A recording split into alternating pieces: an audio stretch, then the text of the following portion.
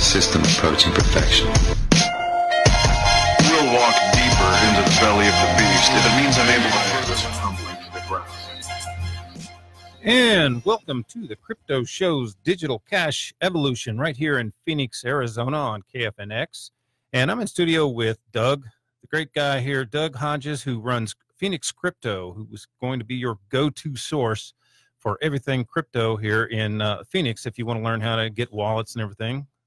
Doug? Yeah, we got some new guys in studio today. I'll let you introduce them in a minute. It's really awesome to see more people. Man, I'm always running into more. Every time I think I've met most of the people in the kind of crypto scene in Phoenix, and they just come out of the woodwork, right? Yeah. So we do have some special guests in studio who are actually from Arizona State University, and one is another member of Dash.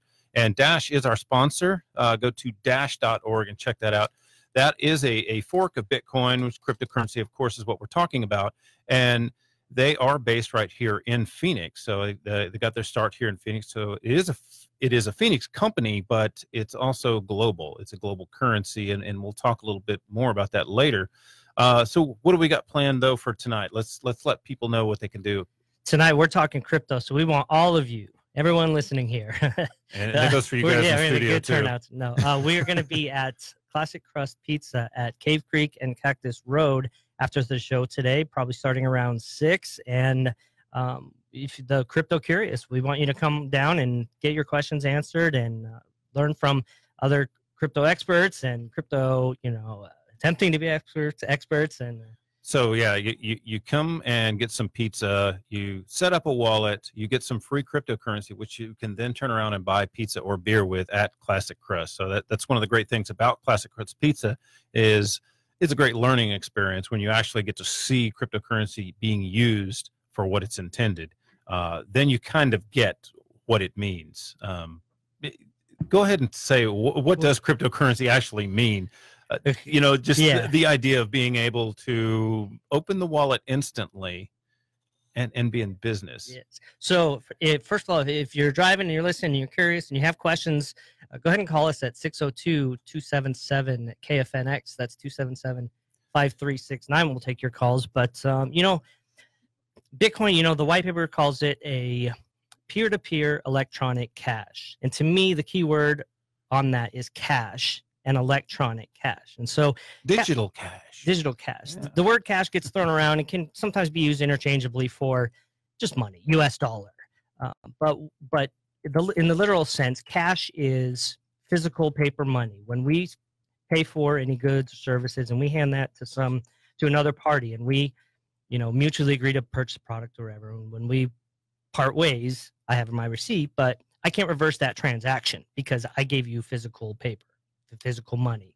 So Bitcoin is the first digital cash ability to simulate that experience, in that when you send Bitcoin or cryptocurrency from one party to another, it is irreversible. And the only way you're going to get that money back is the way you would typically do with cash. You would bring your receipt and you would mutually agree, you weren't happy with the product or whatever that is. But that's important for businesses that accept credit cards. It's very expensive to accept a credit card, much less all the fraud that happens with credit cards. So Bitcoin eliminates all of that. Right. And, Bitcoin, it came about kind of as an organic thing, more or less. Nobody is really in charge of it. Nobody gives it its direction other than the people who are coding it. And these other cryptocurrencies, the altcoins and everything, have stepped up, and they have new ways of kind of organizing their organization so that they can get things done with their DAOs and all these different things. And we have a guy in here today. He is the lead strategist for Dash. And I wanted to ask him, some of the things, like how is it that you guys choose to get into a certain country? I mean, what is it? What do you do as a strategist to think about getting into a new country or something? Well, we're looking at some of that right now. And we plan to go over that in our quarterly, which is on the 9th or the 10th. But in general, the way we look at payments is there's money. There's the currency that you're using, and there's the network that you're riding it on, whether that's a cash handling network or credit card network or whatever that is. And so for us, we want to look at, well, let me back up. We at Dash are sort of like a values organization. Our goal is to improve financial freedom, and we want to do that by giving people a better way to pay and get paid. The people with the worst options are going to be the people that have the worst currency. For them, all payment methods are going to be bad, whether they're using credit card, wires, cash, or whatever it is. And so for us, we want to look at a little bit of combination of greatest needs, who needs the Dash technology the most, and then a little bit of greatest fit. Where do we think we're most competitive? And so right now we're looking at currencies that have countries that have currency problems, and then also looking at the other payment network methods and picking which ones do we think we're most competitive against, and then which regions do we want to go after, and what industries within those regions. And we're going to announce that in about 2 weeks from now. Right. You know, and something else that's kind of popped up is Venezuela. You know, Venezuela became kind of a use case, and it started out of a proposal for Dash. Somebody that was in Venezuela, seen how the funding was issued, and that they could actually put a proposal in and push Dash forward by having these conferences every month.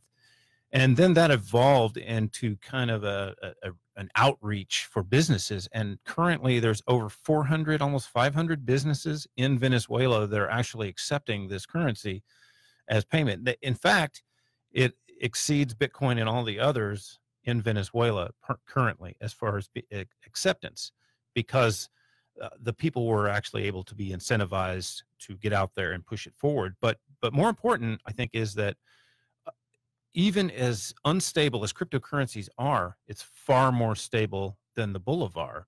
What do you see for other countries, like say Argentina, in that aspect? Well, I mean, I think any country that has a currency problem is going to be interested in accepting the risks associated with crypto. Yeah. And we're seeing that not just in Latin America, you're seeing that in other places. I don't know too much about the specifics with Argentina per se, Right. so I can't necessarily comment on that. There you go. Sorry. Okay. So Doug, give us a wrap up on what to expect tonight, because we'll be coming to break here in a minute. What can we expect as far as getting, learning things about setting up wallets? And I say just do it. Nike motto. The best way to learn cryptocurrency is to download a wallet. We'll send you a few bucks in Bitcoin or Dash or something else, and that will go so much further in your ability to start to comprehend how this whole thing, how it looks, how it works, how it feels, than me sitting explaining how this thing and what it is for an hour. Right. I mentioned earlier the aha moment. When explain that, like when you actually realized that this app did not ask you for virtually anything, and you were just able to open the app and directly do commerce just that fast. I mean, within 1 minute, you were actually transacting. People come in and they're unsure of how long it's going to take, how the whole process is going to go. They feel awkward, clumsy.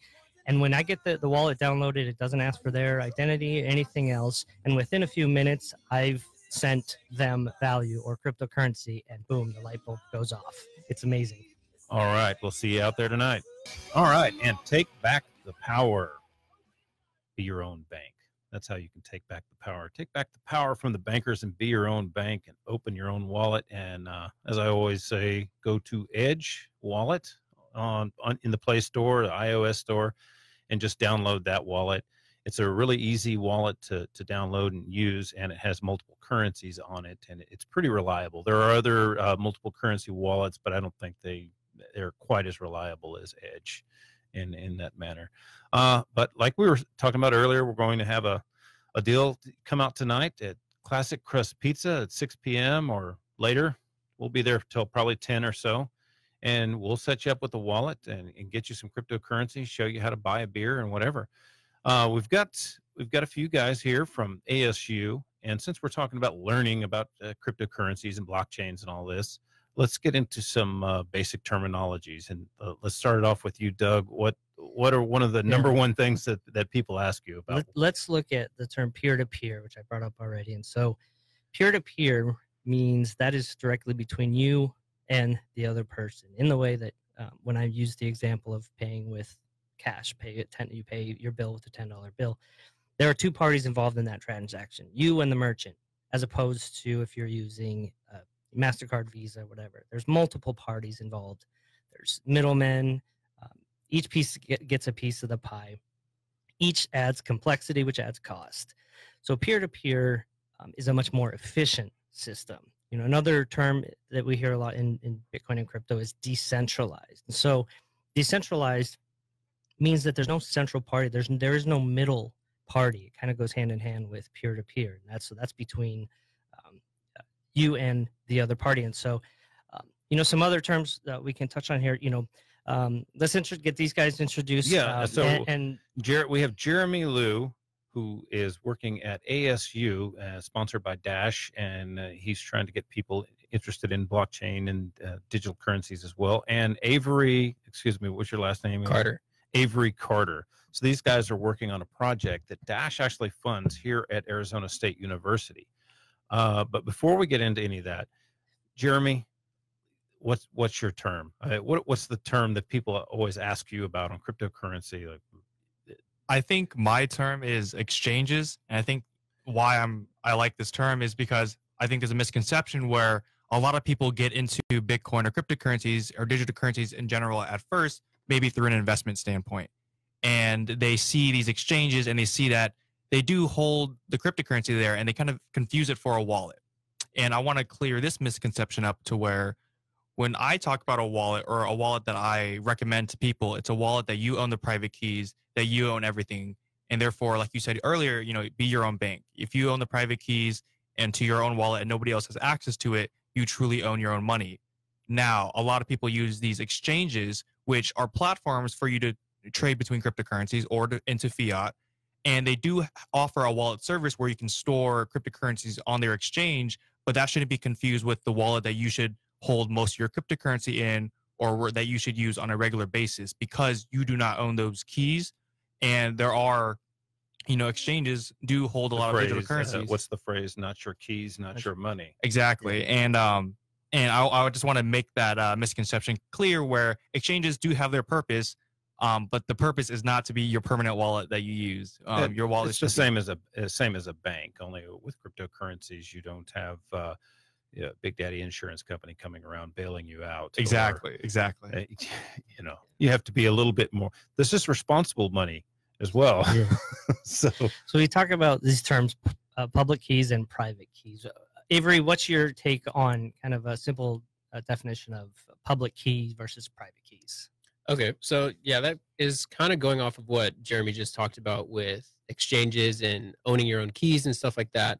So bottom line, if you control your private key, you control your money. And that is what is really revolutionary about Bitcoin and cryptocurrencies, is that when you have this private key, it is under your full control. No one can censor your transactions. No one can take away your money.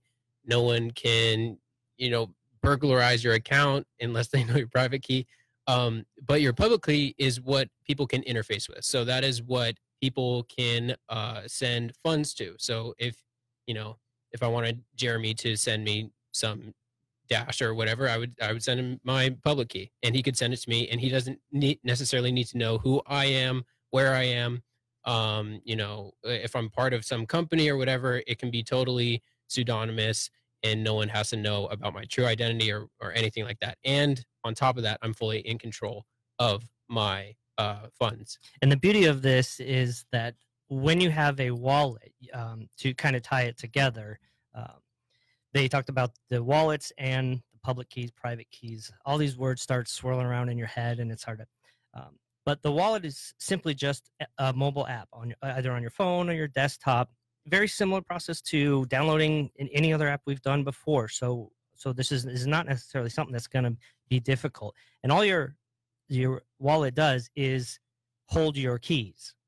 So when we sit here and talk about the security of your keys and the complexity, now there's some diligence that you should do to protect those keys. But for the most part, your day-to-day maintenance and spending, sending and receiving transactions, you don't have to actually deal with looking up and seeing your private keys and your private. It's a lot like sending an email. You basically can hold your phone up to the other person's phone and essentially zap it over. It's a very simplistic way of describing it, but you'll see how actually simple it is when you actually do it in practice. And I scan your phone and I send send amount of Bitcoin, your phone dings, and that's the aha moment, and you go, "Well, that was it." Yeah, very fast, no information given. Alex, how about you? Do you have any things that people generally ask you that about cryptocurrencies? Well, I want to go back to that peer-to-peer term. It's kind of a weird term because even in crypto, you're not directly paying the other person. And so, I mean, you still have miners and you still have master nodes. And so I think like with crypto, there's all this talk about decentralization and less middlemen, but really what it's doing is it's removing as much of that as possible, but it doesn't get rid of it altogether. And so, I mean, it's making it easier and cheaper and faster for the user, but there's still another system that you have. And so, like, I kind of struggle with that. There's a lot of idealism and thought about this whole decentralized and peer-to-peer, but like really at the end of the day, you have to be careful what you say because you're in a way replacing one system with another system that in some cases has its own risks too. Right. And Doug, go ahead and explain about a credit card. Like, I don't know how cryptocurrency works, but well, do I know how my credit card works? Yeah, I mean, how many people could really intelligently formulate an explanation of how, first of all, our money comes into existence, how it's minted, how it's printed.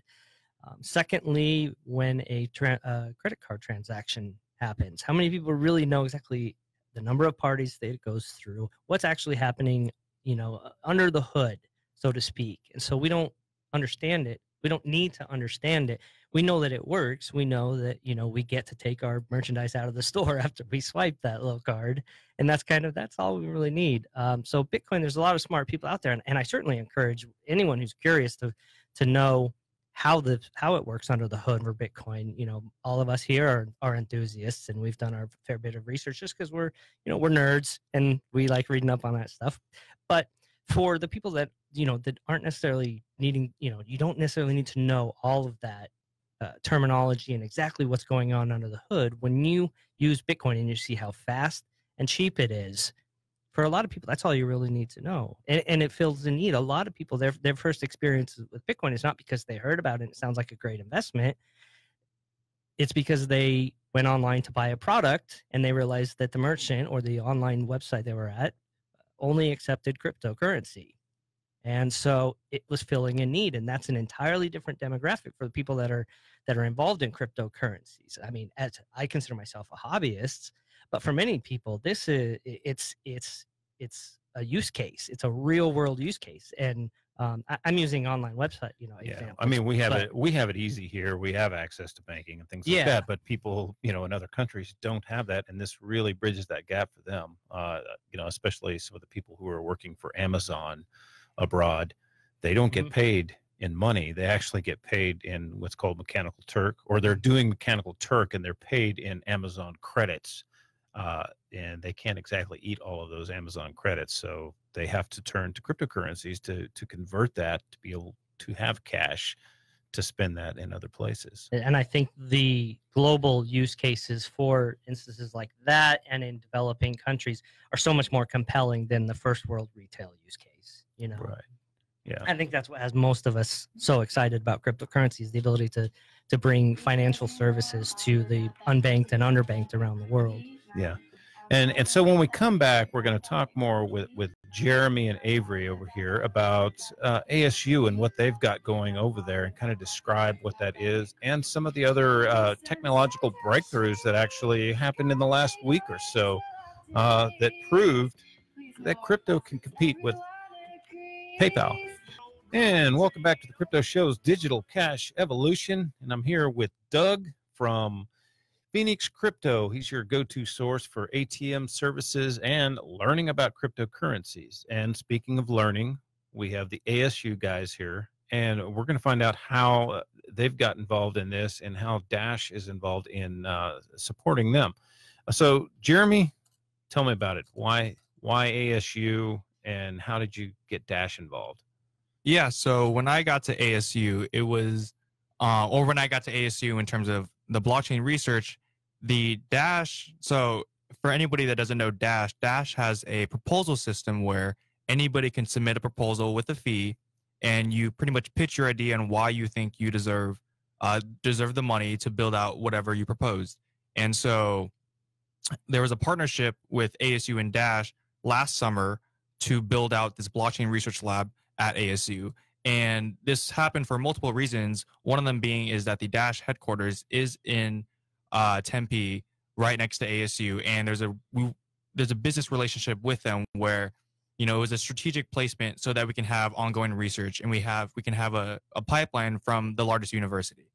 And so when I came in, that proposal had already been in and already been funded, and so the blockchain research lab was getting built up. And now within that first buildup of the lab, a main topic of research that we were interested in is scaling.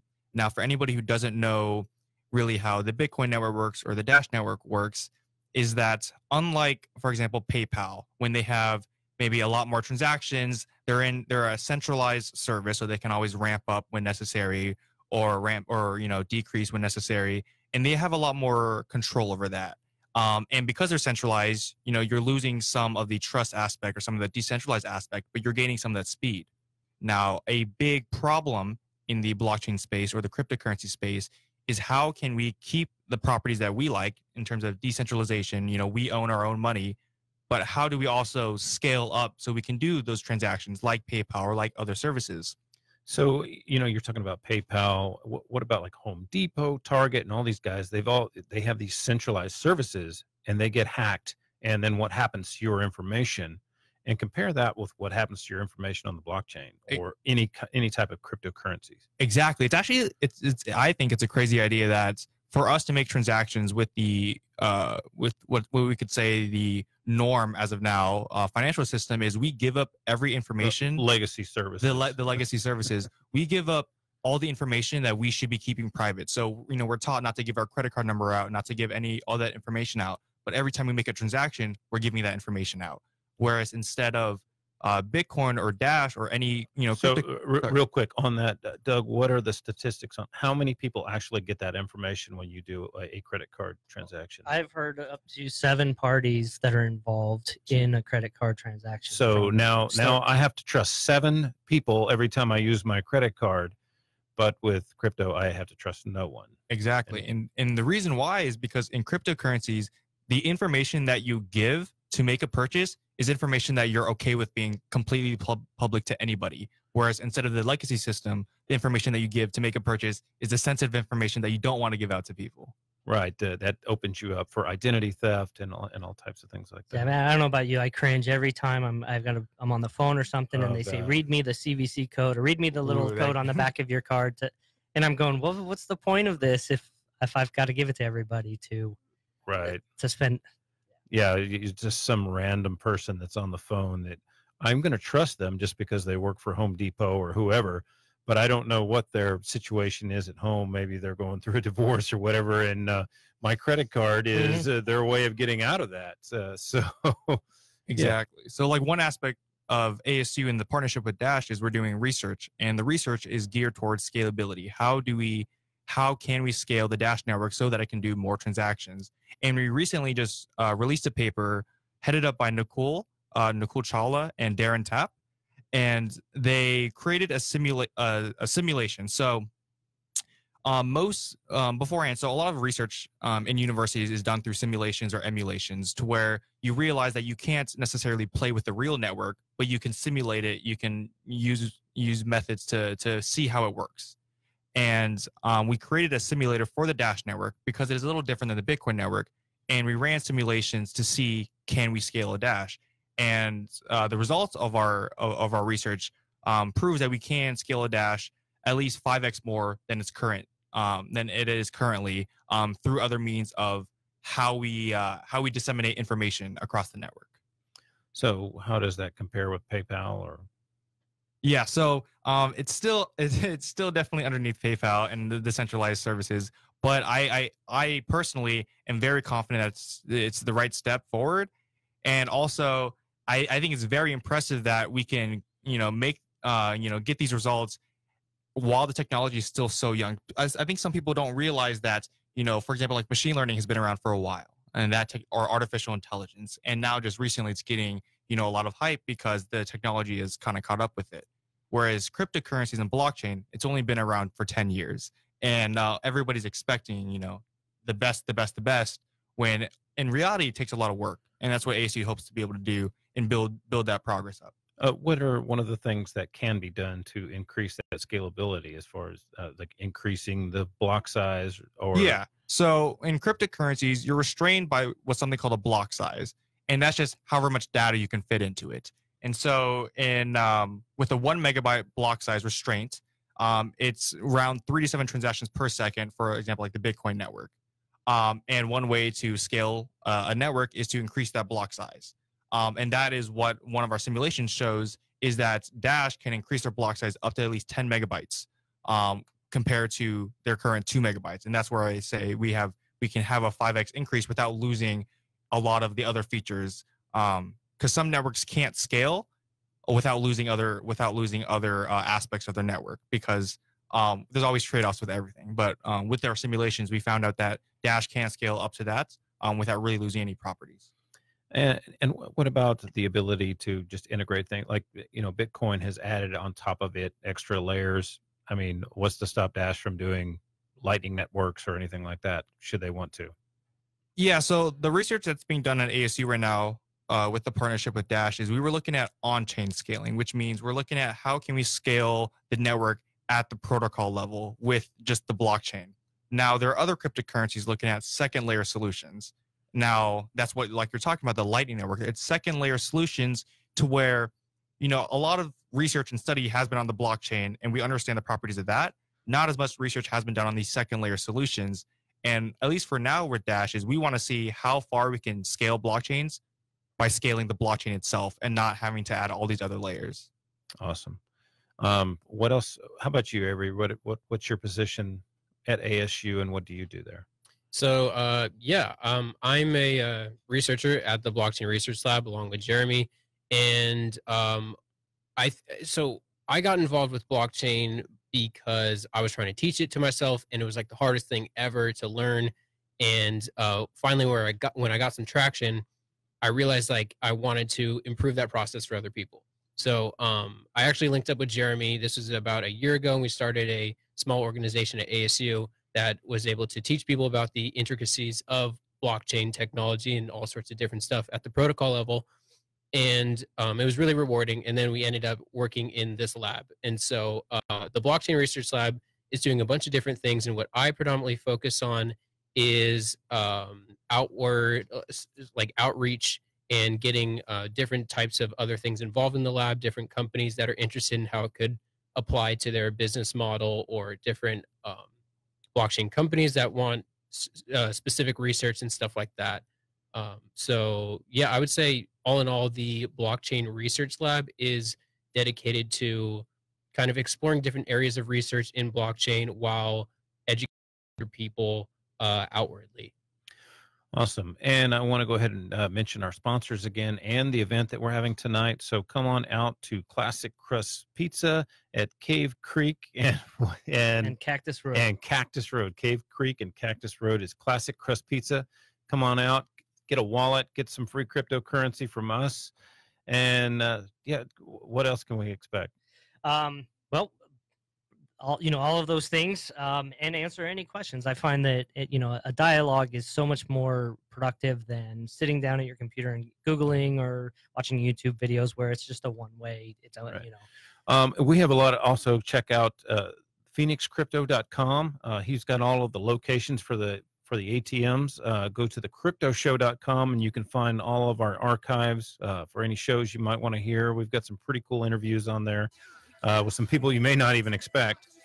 And all of our social media there. You can sign up for all of our social media and go to dash.org and learn about Dash. And what do you have a website for ASU? Or so you can go to blockchain.asu.edu to find out any more information about ASU initiatives in general. All right, we'll be right back.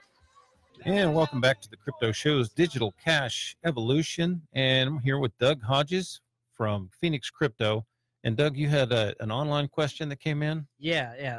Before I read that, I just want to remind you, if you want to call in by phone, you can call in at 602-277-KFNX.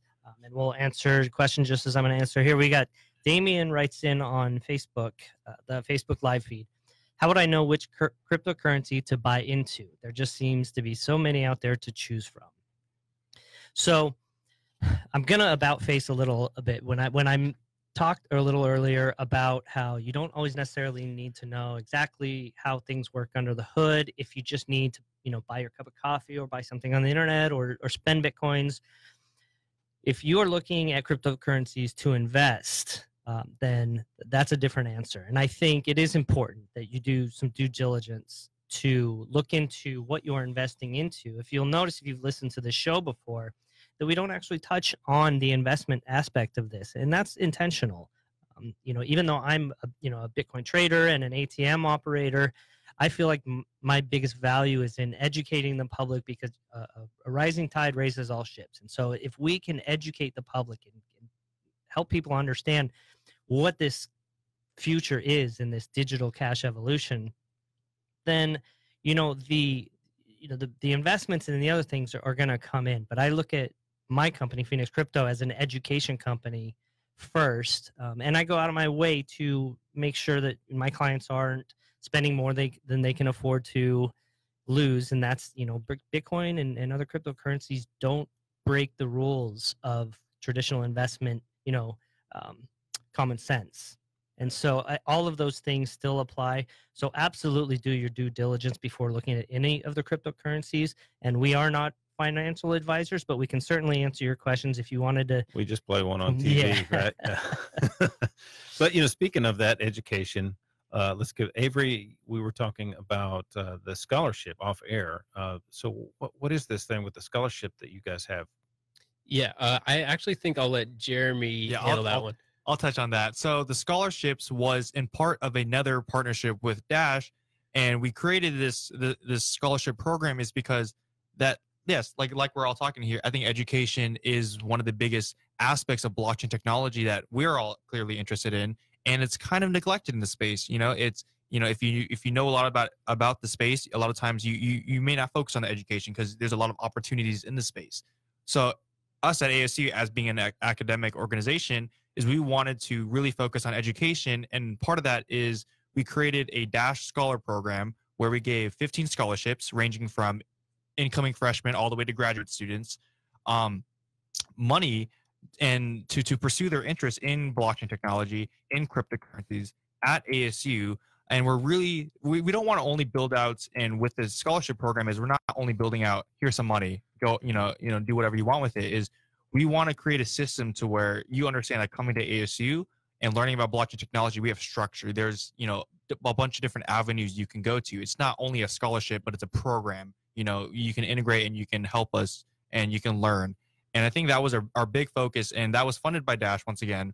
And I'm really excited about that because, as the school's starting in a couple of weeks, I think we're going to see a lot more faces that are interested in cryptocurrencies, and a lot of faces that will create, the next best things in the industry. This is not even the first time this has happened. The MIT is doing something similar with studying blockchains. Mm-hmm. How does what you guys do differ from what they're doing? Yeah, so there's a lot of schools starting to do blockchain. MIT has done it before ASU, but we look at MIT, Berkeley, Princeton. A lot of schools are getting interested in it, and now even community colleges are getting interested in it. I think ASU actually ranked above MIT in some technical aspects recently. Innovation. Yeah, we're number one in innovation 3 years in a row. That's our slogan. Ahead of MIT and Stanford. We're finally number one in something other than biggest party school. That or number one in the heat index. That too. But I think it's interesting that you brought that up. How MIT's really getting partnered more on the Bitcoin side. But it's crazy because the space is, if they make improvements on Bitcoin or we make improvements on Dash, a lot of the time those results and those improvements are generalizable to many different blockchains. So it's not, us competing versus them or all these academic institutions kind of competing against each other. In reality, it's, hey, this is the work that we want to work on, but it honestly can be applied to many other, organizations. And so I think that's one really cool aspect about. Do you think you guys will at some point kind of reach back into the high school, like come up with some kind of charity thing or whatever, where you guys could actually go to high schools and get high school kids involved? Or so we definitely want to open it up into we definitely want to open it up to everybody. And one of the things that we're doing is we're making a Coursera course, which will be completely free for anybody to learn about blockchain technology online by themselves. And that's one aspect that ASU specifically is doing. But then I'll let Avery talk about a different initiative that started from ASU that kind of tackles that same problem. Yeah. So I briefly mentioned a small organization that Jeremy and I started at ASU that helped educate others on blockchain. And that small organization has actually grown out into becoming a nonprofit. And what we're doing is putting together a bunch of free material for people to learn about things and be able to hold their own meetups wherever they want based on our material. And that organization is called the Blockchain Innovation Society, and it started as a small club at ASU where we took a bunch of people and we gave lectures on all sorts of different things. We gave lectures on Ethereum, Dash, the Lightning Network, all sorts of different things that people were largely kind of grasping for info, and they didn't really know where to go. And so we were able to help people like that. And so I think in the future, getting high schoolers involved is extremely important because there's a lot of really talented minds in high school, and there's a lot of free info that's kind of hard to get all together in one place. And so that's what we're trying to do. And we've actually had some interest from high schoolers that have come out to certain tech meetups in Phoenix, and we've linked them into our Slack channel and stuff like that. And so, What about like gaming industry? Are you guys looking into making any inroads with gamers? Or I think we haven't made any inroads directly to gamers, but I think gamers are the ones that are, they understand how the online, how the internet works. They understand new technology. They want to be on the forefront. Gaming is a virtual world, and this is a virtual currency, so it's a no-brainer. I don't know why cryptocurrency isn't more ingrained in gaming already. Yeah. I think non-fungible assets will be utilized in gaming. So, certain things that you don't want to be manipulated and copied in a game that have value, because like people sell tokens in games to other people, but swords and clubs exactly, and whatever. Yeah, exactly. So what else do you guys got going there then at ASU that you can talk about? So there is a lot of cool stuff kind of around the board. We have the law school that is participating in some sort of blockchain type stuff where they hold meetings about how blockchain and law go together. We've seen a lot of great people come out specifically to those types of ASU events, different legislators in the Valley. One of them is Jeff Wenninger. I believe that's how you pronounce his name. He's passed all sorts of really cool bills regarding blockchain and its acceptance in Arizona. Isn't there a tax law that was passed regarding cryptocurrencies here in Arizona? I think the one where you can pay your bill. Yeah, you can pay your tax bill with cryptocurrencies now. I believe the bill died the last time I talked to the representative, but I'm not completely sure on that. Yeah, I don't think it passed. It didn't pass. Okay. So what else you got, Jeremy? What else for ASU? So we talked about the research, talked about the Coursera, we talked about these scholarships. One thing that we're also really excited for is this Coursera course that's going to be open online. People can also do it for a certificate with Coursera, but not only that, you can also have it to where it goes towards an ASU degree. And so if you wanted to learn blockchain technology and you're also interested in getting a master's degree online, ASU will be offering that, and the blockchain course will be part of that. In addition, we're finally going to have a solidified blockchain and cryptocurrency course out on campus in kind of conjunction with the Coursera course. And so we're doing a lot of work there, and the research is expanding a lot, especially where you're looking at the sustainability industry with carbon credits. We're looking at water conservation. We're looking at a lot of these different industries that you may not think blockchain technology, but we're making a lot of strides in all areas. All right. Well, thanks a lot, and this has been great information. Be sure to come out and check us out tonight at Classic Crust Pizza at Cave Creek and Cactus Road. And Cactus Road. Why can I never remember? I know right where it's at. And check out phoenixcrypto.com and thecryptoshow.com. Check out all of our social media, SoundCloud, YouTube, all of that stuff.